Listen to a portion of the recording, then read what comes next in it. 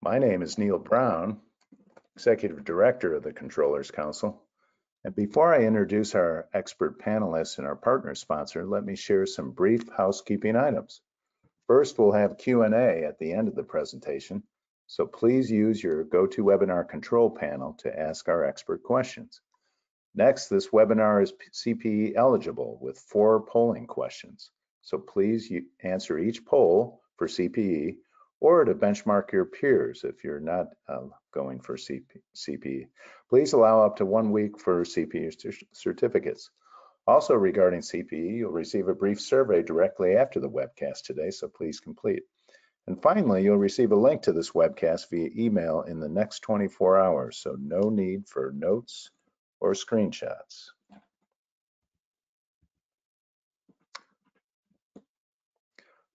So with that, I'm very pleased to introduce our partner and sponsor, Brex, the AI-powered spend platform that transforms finance teams from reactive no-sayers to proactive growth drivers.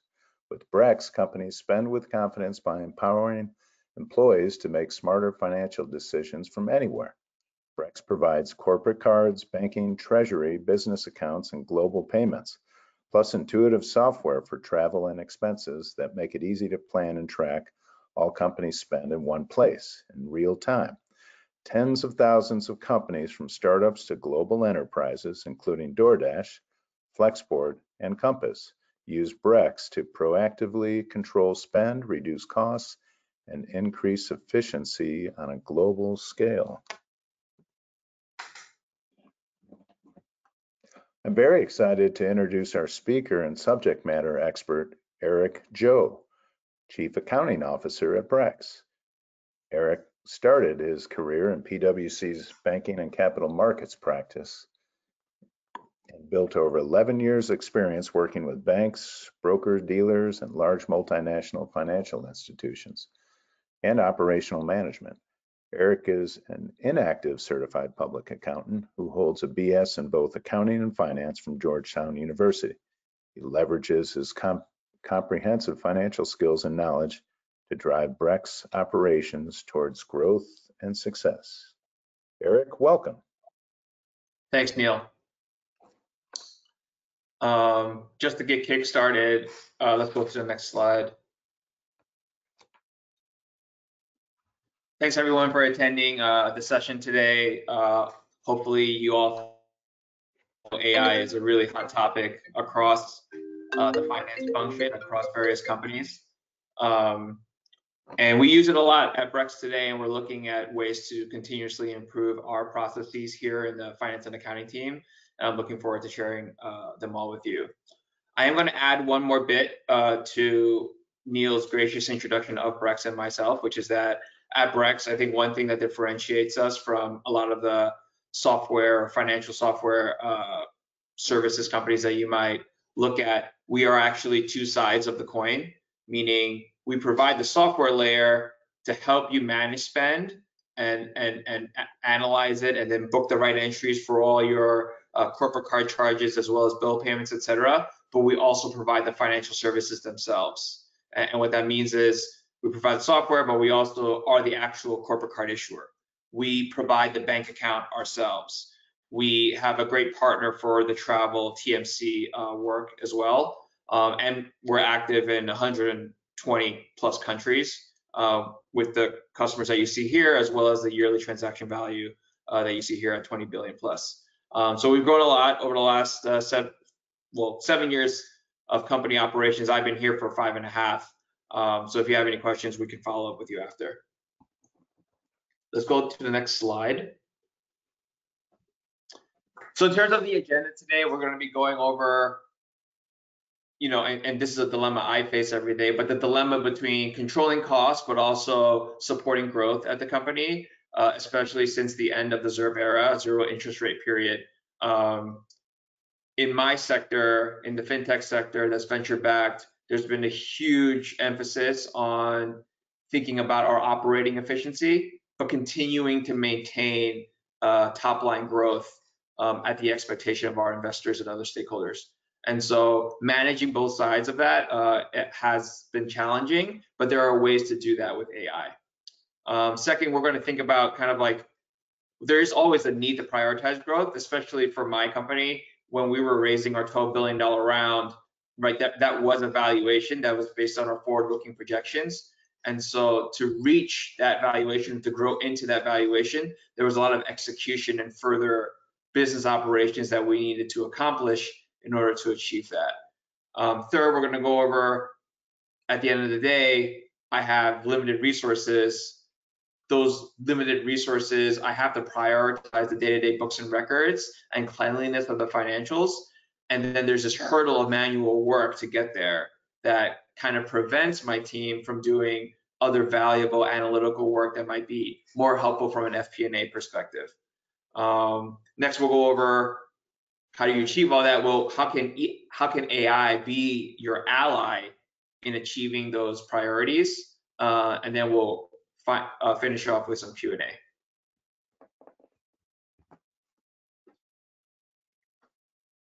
And so one thing that we want to call out is, and I said this before, recent PwC poll survey mentioned how 89% of CFOs say that one of their top priorities is to balance cost cutting and growth. It's one of their top challenges, and we're all just being pulled in both directions. Next slide. And here's a quote, like, you think about marketing, and this is a quote where, and I'm going to just repeat it, but you can cut marketing spend as much as you want, but it's never going to get you to where you need to be. My takeaway for one of our favorite cost centers at Brex is I can certainly cut marketing spend, but if I cut marketing spend, then I'm not going to achieve the growth necessarily, assuming your marketing decisions and investments in marketing dollars are going to be helpful towards your top line. But if I cut all that stuff, I'm going to hurt my funnel 4 months down the road, or 2 quarters, or a year down the road, because some of the investments that you make into marketing and brand spend, you won't see you won't get immediate satisfaction. You have to wait to see the fruits of that labor come out like 6 to 12 months from now.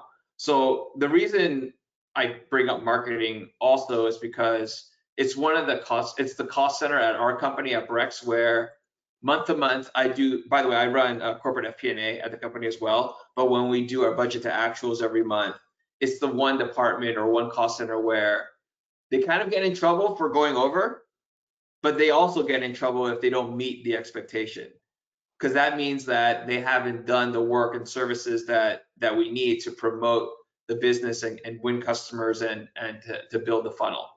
So I just think it's an interesting anecdote to think about for related to growth. Next. And again, growth is a top priority. I will say the thing about revenue growth that goes hand in hand with cost cutting is that revenue growth is one of the things that also solves the cost cutting problem. Meaning, right, you're only cutting costs if you think the investments that you're making into those cost centers aren't working for your top line or the general operating efficiency of your company. And so one of the things that I always stress when I look at the budget to actuals and I'm working with our business stakeholders here at Brex is that, okay, if we cut this, sure, in theory, we will reduce our burn for the year or we'll look like we're operating more efficiently. But if we're hampering our growth going forward, that also can't be the right solution, because the more revenue I get, in theory, that covers all the costs for the rest of the company as well. You know, when I talk to my CFO, we talk about this all the time. Revenue solves all illnesses at a business, and it's one of those things where, I mean, we're not at growth at all costs anymore at Brex, and I think certainly at most other companies around the world. But it's important to have healthy growth. It's important to try to sustain that growth, and it's important to do that so that, you know, the equity at your company is valuable to shareholders, and that you can run a operationally efficient business just for the foreseeable future. Like I mentioned here, right? Like, you know, if my job was just to cut spending and that was my, like, just to get the SG&A down, that's really easy. But then I have to work with my team and all the budget owners and business stakeholders across the company to ensure that the decisions that we're proposing or the recommendations that we're making related to cost structure actually make sense for their operations and to hit their own objectives and goals. So it's really important to align with everyone and make sure the decisions that we're making overall make sense. And it requires time. You have to spend the time and dig into the details with all of these folks. And where are you going to get that time is the next question.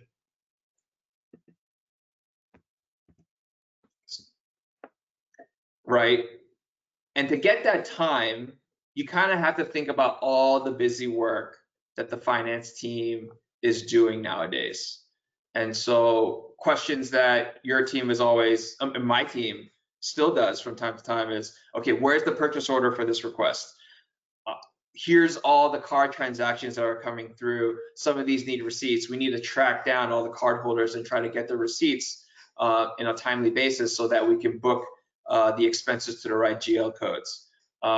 Invoices coming in and we're waiting on the business or department head to approve this invoice before we paying out. So there's a lot of coordination that we're doing across the function just to make sure administratively we have the right support in place so that we can proceed with our day-to-day bookkeeping processes. And so there are answers for this.